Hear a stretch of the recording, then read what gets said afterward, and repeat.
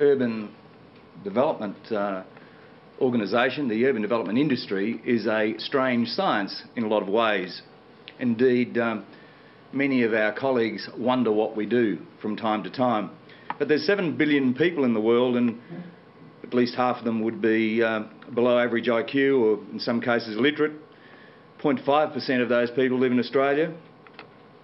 Not all of us have the opportunity of the education that you've had. But more importantly, even less are interested in urban development, and indeed urban development in Brisbane, and I've probably got the whole 140 of us here who are interested in urban development in Brisbane.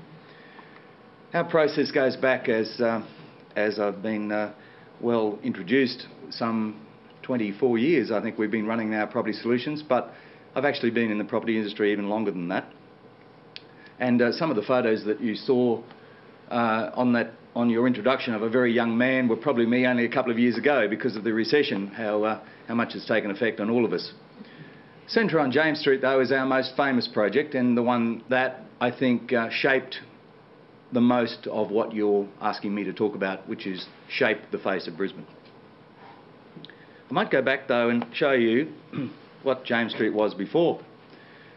I was jogging down James Street one night, and I used to go to the Police Youth Club there in Fortitude Valley, and a guy called Lenny Willis and I were jogging along together, and I'm pleased to say, as a young man, it was then, and now he's building home units himself. But we were jogging down the road, and he said, "Kevin," he said, you wouldn't believe it, some idiots just bought all this land, and they think they're going to make a development out of it." So I had to take a deep breath and say, "Well, Lenny, that's me." But we did pay $250 a metre for it, and we had to compete to get it. And it was interesting, that whole competition. So, as Lenny said, some idiot had bought this thing, but bought it for $250 a metre. But more importantly, we established the trust of the Coca-Cola company. We negotiated the first piece of land, which was on the north side, which you'll find is now, in fact, partly the site of the James Street markets, but was also, and that's actually a part of that, that's the corner of McLaughlin Street, that photo there, but, and that was indeed where the James Street markets is right now, is where that brick structure is. But what we found was that there was contamination in the site. Coca-Cola wanted to get rid of the site, but by protecting their brand name throughout the world, insisted that they were the ones that decontaminated the site. That created an opportunity, and the opportunity for a small development company like us was that we were able to buy the site in stages. There was a guy called John Jemison, who was one of my mentors in an early date. He's not much older than me, but he was a very, very well-respected developer in the early years, and he thought he had this site. He certainly had all the legal fraternity around his finger. Coca-Cola's lawyer was one of his best mates. So he went away on school holidays every year in May and every year in September, and I happened to know that. So I waited until May and managed to sneak in and buy the site from under him. And the best thing that I did was, even though I had to mortgage my wife's house to buy the first site, I got Coca-Cola to agree on a handshake to sell me the rest of the site at $250 a metre as and when it came up. And to their credit, almost 3 years later, they stuck to that, even though the values of the sites were rising then and are now worth $2,500 or $3,000 a square metre. So, my partner and I had been to the US on several occasions, mainly to watch the boxing, but generally decided that every city we found that was about the size of Brisbane, we would have a real close look at what the future might be.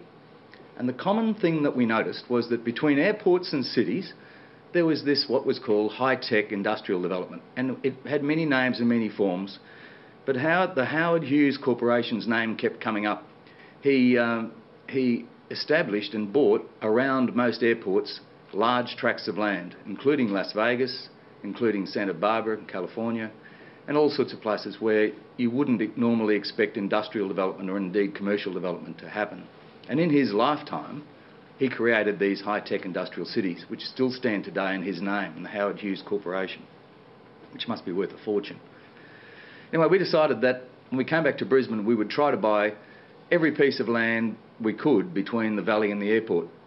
Now, this was two fellows, David Blank and I, with limited resources, so to speak, two family businesses. I'd been in business by then probably 7 or 8 years as Property Solutions, and my wife and I had been building houses and home units as best we could and accumulated a little bit of money, but certainly not to the scale of buying sites like Coca-Cola.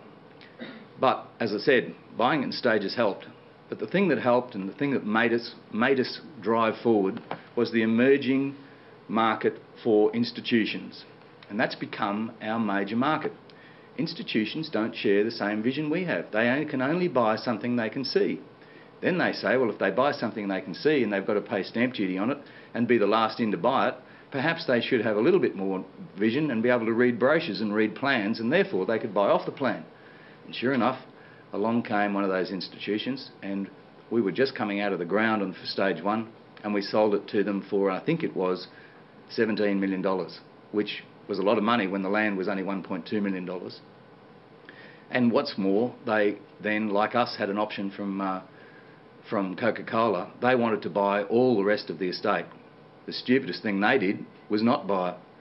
The stupidest thing we did was sell it to someone else. We should have kept the whole of James Street, and that's a lesson that I'd like to pass on to you tonight. A lesson that we've learnt at the barracks and managed to be able to keep it, but not that I object to the guys who did buy it off us. Indeed, they've done a wonderful job. They are absolute experts, and they've taught us a trick or two about maintaining and managing property and increasing rents over time. And that's the Georges and the Maloofs who've done their thing and done it extraordinarily well.